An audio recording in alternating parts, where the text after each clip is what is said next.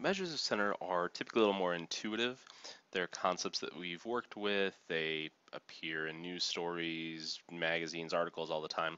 So we talk about averages a lot. Spread is something we don't talk about a lot, and these concepts are most likely going to be a little new.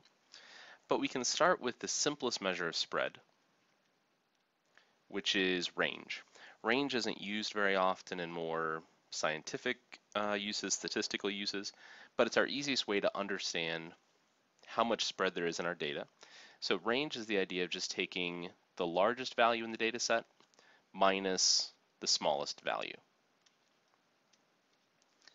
So let's say your data ranged from 0 to 125,000. If we're talking about salaries per year, that could be a range. We'd have some people who are at 0 if they're unemployed or not working, and people making somewhere upwards of $125,000 a year, possibly more than that. So range is just that idea. What's the difference between the smallest and the largest numbers? The two measures that we'll focus on more in this class, though, which are used more for statistical reporting and more scientific reporting, are standard deviation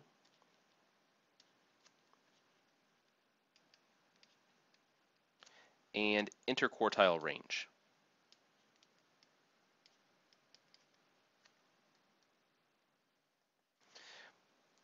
Very unlikely that those are familiar to you, or at least as familiar to you as the idea of mean and median. But we do have one other measure to include there. So along with standard deviation, we also get the idea of variance. It's very closely tied to standard deviation. So we'll introduce what each of these types of measures are. We'll talk about standard deviation, what that is, interquartile range or IQR, what those mean.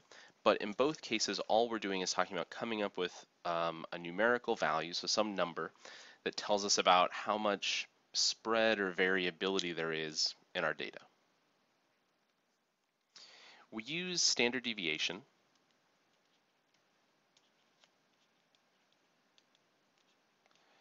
as our measure of spread anytime we use the mean as our measure of center for our data. So again, that's related to skewness. If our data is approximately symmetric or only moderately skewed, we use the mean and standard deviation. We use the interquartile range.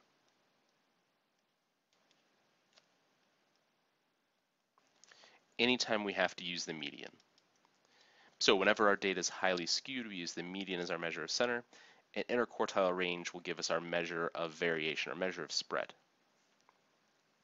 So let's talk first about what standard deviation is. For any set of data, for any set of numbers, any data set, we can find the mean of that data.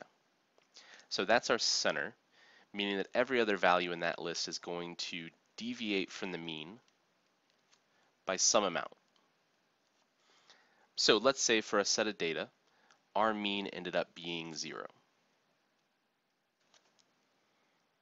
So maybe we're taking the average of temperatures in the winter or something like that, where our average value would be 0. So other numbers in our data set might be something like 3. Maybe there's a day where it got up to 3 degrees in the middle of a very cold winter. So there is some amount of deviation between our mean, between our center, and that point. In this case, that deviation would be 3. So basically just how far is it from the center to this individual data point that we're considering. On another day, we might have had a temperature that hit -5. So again, we'd have a deviation, a distance between this particular data value and the average. So the standard deviation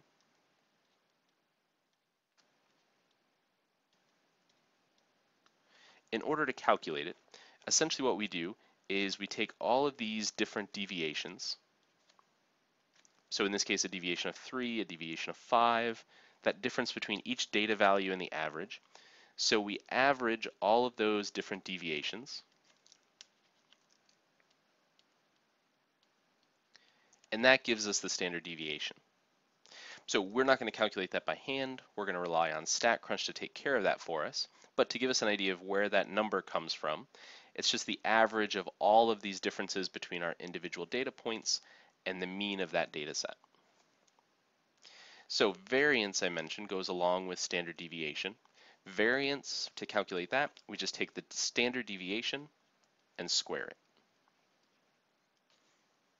So whatever that number is, we raise it to the second power, multiply it by itself. We just square that value to get the variance. The variance is something that we'll come back into contact with later on when we get into inferential statistics. So we'll mostly just introduce it now. We'll typically talk about standard deviation, but it's good to just see that idea of variance and know that's something that'll come up more in the future. In cases where we have highly skewed data, meaning we'll be using the median as our measure of center, then what we can do is take our data and break it up into quartiles. Or what that means is break it up into fourths. So what we'll do is take all of our data values and break it into different chunks so that we'll have the bottom 25% of all of our data values, the next 25% of our data values, the next 25%, and then the top 25% of all data values. So we take all of our data, break it up into these four groups, and then we can break this, or we can measure the different quartiles. So we'll have, for instance, the first quartile, which is the break between the first and the second groups. The second quartile, which is the group between the second and third, or the mark between the second and third. And the third quartile, which is the mark between our third and fourth quartile. So what we want to point out here is that Q2, the second quartile, is exactly the same thing as the median. So the median goes by these two different names. The median is just the center of our data set if those numbers are aligned from smallest to largest, and that's exactly what the second quartile measures. So those two names or values will be used interchangeably. And then the other thing we can measure, once we have our data broken into these quartiles, we could look at the difference between Q1 and Q3. So if we take the third quartile minus the first quartile, we get the distance between the largest and smallest values in kind of the middle 50% of all of our data. And we call that the IQR, or the interquartile range. So the interquartile range is just the difference between the boundary point between our bottom 25% and this middle 50, or the bottom 25%, the middle 50%, and Q3, which is the difference between the top 25% and this middle 50%. So IQR is this middle 50% range of all of our data.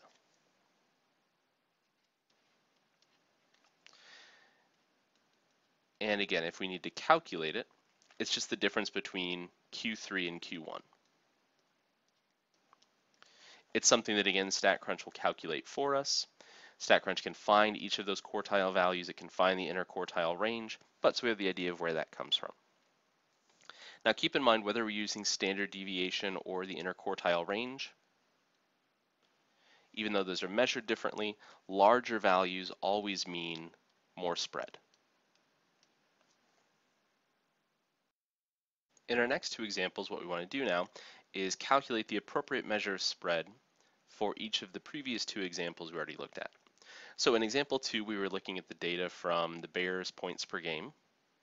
So in variable 1 here, we already decided that this data was moderately skewed. We could use the mean as the appropriate measure of center. So if we go to Stat, Summary Stats, and then Columns, since we use the mean as our measure of center, we can look at the standard deviation as our measure of spread, and we'll go ahead and calculate the variance as well, just to see that relationship between these two. And I have to select a column, so we'll select that first column. So in this case, we get a standard deviation of a little over 13, so about 13.3, and a variance of about 176. So again, keep in mind, variance is just taking the standard deviation and then squaring that. We won't be basing much off the variance for now, but just to see that result. So what we're really interested in is that standard deviation of about 13.3.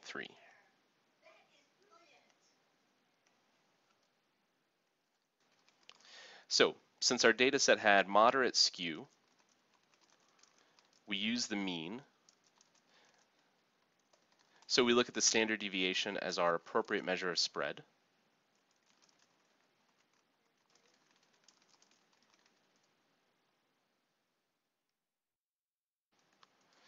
And in this case, the standard deviation was 13.27, and the variance was 175.996, depending on how we want to round those different values. So now we can look at performing a similar operation now with our second data set. In this case, this was again the amount of the possession limit for medicinal marijuana. We saw that this data set was highly skewed. So when we look at variable 2, what we'll want to calculate will be Q1, Q3, and the IQR. So the interquartile range is just going to be the difference of Q1 and Q3, but we're going to go ahead and calculate all three of these values again just to see that relationship. So our Q1 is 2, Q3 is 6, and the interquartile range, which is the difference of those two, ends up giving us 4. So this data was highly skewed. So we use the median to measure center.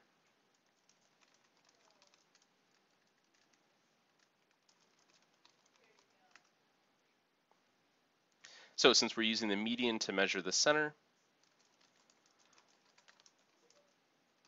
we should use the interquartile range to measure spread. Our value for Q1 ended up being 2.